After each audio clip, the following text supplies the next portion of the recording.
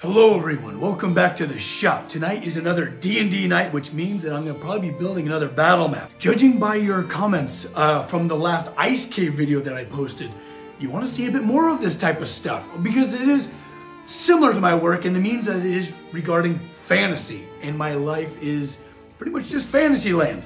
I collected this piece of styrofoam years ago, and how can you not tell me this doesn't look like some type of coliseum or training ground for some, battle-inspired guild or something like that. So I'm gonna be building a proper training grounds battle map, and I'm really excited because I love to spoil my crew. And I hope that you might be inspired to kind of create something similar to yourself. I try to keep it simple. Let's get started. Allow me to give you some background. The reason that the party is climbing this treacherous Everest-like mountainside where they found that ice cave, where they ran into frost giants and yetis, is to reach a monastery where one of my players, who is a monk, was trained and grew up. And they need these monk masters, their help for guidance and aid to continue on their quest and journey. Now, last episode with the ice cave, it was very easy to just work with natural styrofoam because everything is white. But this is at the peak where everything's gonna be built with dark stone. It'll be almost like a fortress. Think Last Airbender meets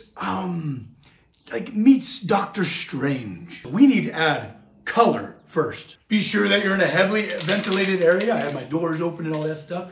But what we're gonna do is just get some color on the inside just to begin. That didn't work very well. There we go. All right, we're back in time.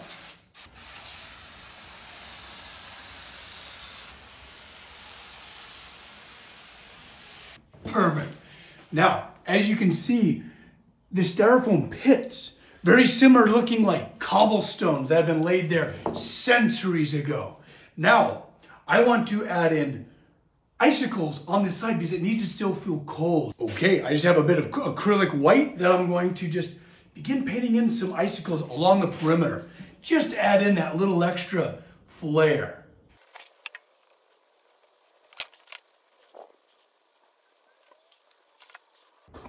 Yes, I can already feel the chill. Now, for this central area, I want it to feel like sand. Like they brought in sand for their training area for these monks. I don't have a yellow spray paint, but what I do have is a bit of acrylic kind of straw color. And I'm gonna give that a shot and see what happens.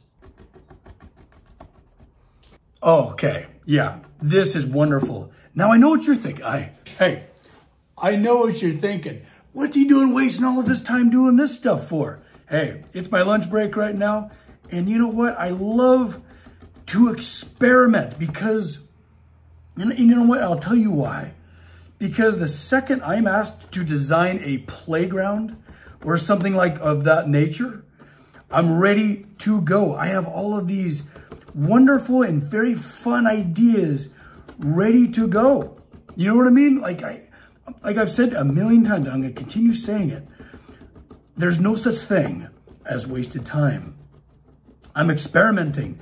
I'm learning as I go. There's just so many wonderful things to learn, and you should never be made to feel guilty for experiments that you are conducting. And now I'm leaving a little bit of white because I wanted to feel like there's been snow kind of freshly fallen.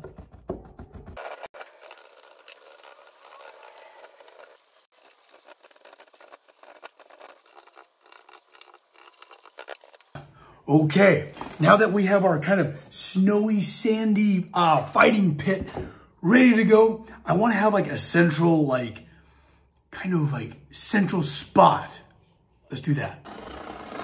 Just gonna scribe in a little mark.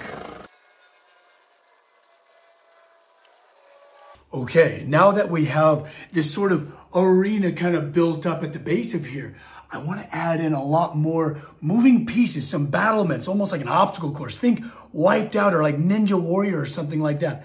Well, I've drawn up a couple little notes that I think are going to be really cool.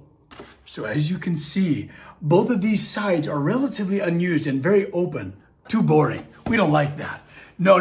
What we're going to have is kind of windmill-driven obstacle courses that, you know, very much like Ciri in The Witcher has to like navigate through. Very similar to that. Now to make a lot of these moving parts work, I'm going to daisy chain a couple of these funny, very inexpensive, very slow and strong motors. You can get them from Amazon, and I'm gonna utilize these to make things slowly move.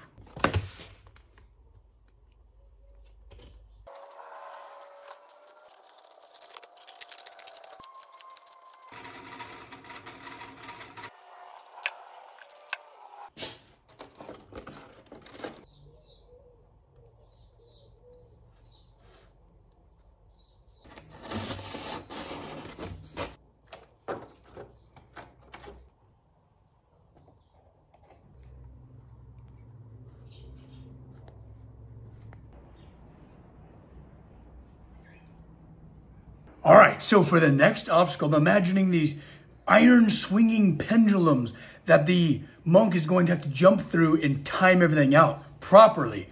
So this is gonna be a lot of fun. So I'm gonna paint these kind of an iron black, just to kind of, I don't know, create that immersion that we're looking for. So we're not looking for perfect. Perfect's kind of boring. It needs to look handmade, and also, I don't have the time to really make it really nice, you know, like what I usually have to do for my metalwork, which is very liberating. It's liberating to just kind of slap something together really nice and quick. I just can't wait for the laughs, the moments of terror if the monk doesn't seem like they can do it.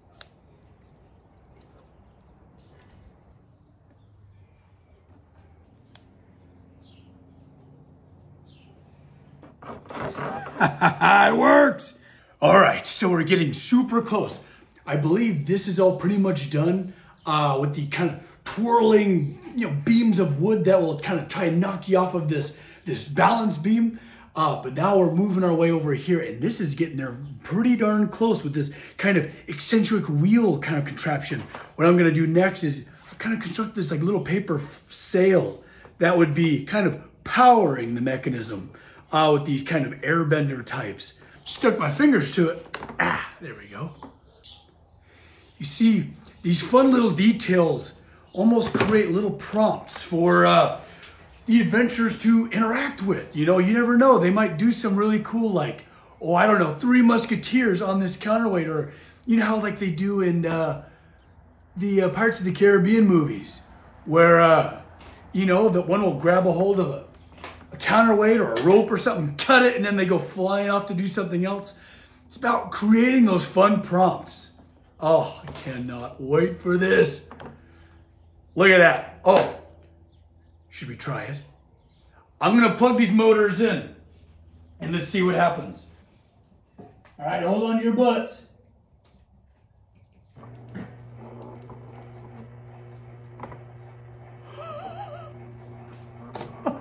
It's working! It's incredible! Oh, I love it! Okay, we're almost done. So I made these funny little kind of stump pedestals where the character will have to jump through this swinging pendulum of danger. All right, so I'm gonna stick these kind of like this in between where, these like iron pendulums will be swinging. Okay, so the next thing is going to continue with our wooden beams that come across this stone wall to lead up to this. This is going to be an obstacle course that will be difficult just because if they fall off, they have to start back over, and they're all trying to get back to this ring. Meanwhile, these masters of the elements are going to try and stop them, making things difficult. Using wind to blow them off of the pedestals, using earth to knock them off of their footing. This is going to be so much fun to mess with the characters. So my idea with this is it's going to gradually get more and more difficult as they're close together, but now they're going to start getting further and further apart as time goes on, so that the kind of the acrobatics DC is going to slowly and gradually rise on each pedestal. Ooh. And with that, I believe all of the the actual hardware is all done. Now what I'm gonna do is I'm gonna add a little bit of paint to really set the illusion off. Okay, I'm gonna begin with a kind of a little off-white that I created to give the illusion of this being like a sail material. All right, so I mixed together pretty much every color I had to finally arrive at like a kind of a cardboard brown to touch up a few things. But yeah, I'm gonna continue to just kind of paint along and really just, I don't know, define our lines. Now, the reason I put so much intention into these absolutely silly builds is because I like to maintain skill hone. To hone my skills in model building so that when I inevitably am, commissioned to build a really neat piece of work or something like that requires a complex working model of what I want to build or what I'm commissioned to build, my chops are there. I got it all at my fingertips. I remember how to paint. I know how to build, and I don't know. I think it's very important to practice your skills, especially after honing them all for a long time. It's good to challenge yourself every now and then and spend a little just time having fun, utilizing the skills that you've worked very hard to accumulate. Now, it's true, this piece did take me a little bit longer than I planned to, which kind of ended up being about like a 2-hour lunch break. Don't tell my boss. But I'm so excited to unveil this tonight to my players and have them run the gauntlet. Let the games begin.